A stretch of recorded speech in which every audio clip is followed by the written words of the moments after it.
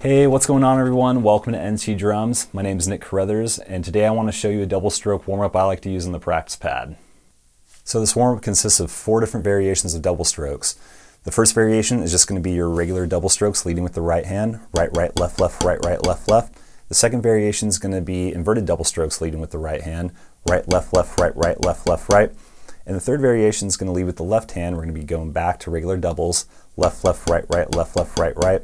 And the fourth variation, we're going to lead with our left hand doing inverted doubles, left, right, right, left, left, right, right, left.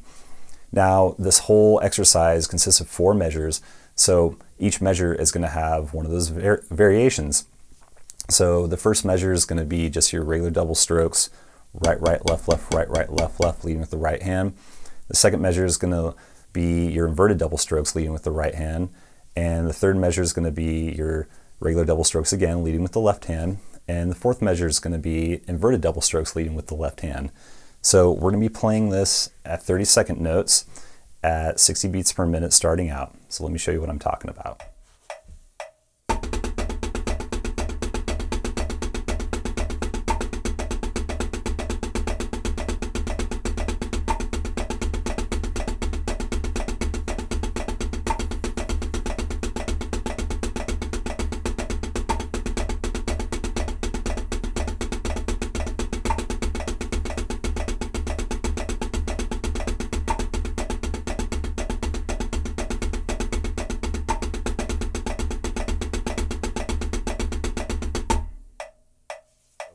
So what I love about this exercise and this warm-up, you'll strengthen your right and your left hand because you use the doubles on the right and left hand and inverted doubles on the right and left hand, or you lead with those.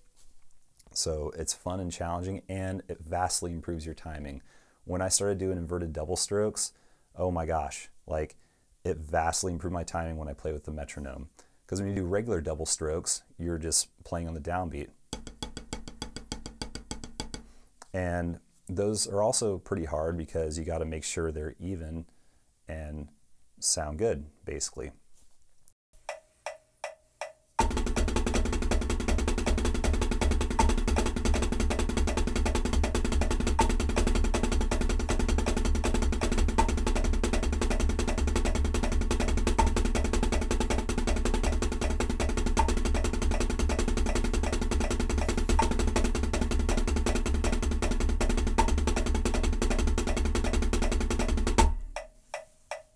When you play this, just remember to keep your shoulders relaxed, breathe, and, just go with the flow.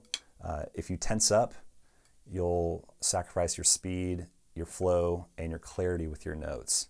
When I don't breathe and tense up, I could hear it for sure. So what's really challenging about this exercise is that when you play inverted double strokes, it's going to sound a little bit off with the metronome.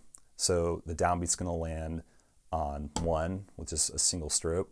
And after that, you have more double strokes, except when you hear the 1 and 2 and 3 and 4 and, on the ands, that's going to land on the second stroke of the double stroke. You might be a little bit confused, so let me give you an example by counting it out, and let me show you what I'm talking about. 1 and 2 and 3 and 4 and 1 and 2 and 3 and 4 and 1 and 2 and 3 and 4 and 1. So there you go.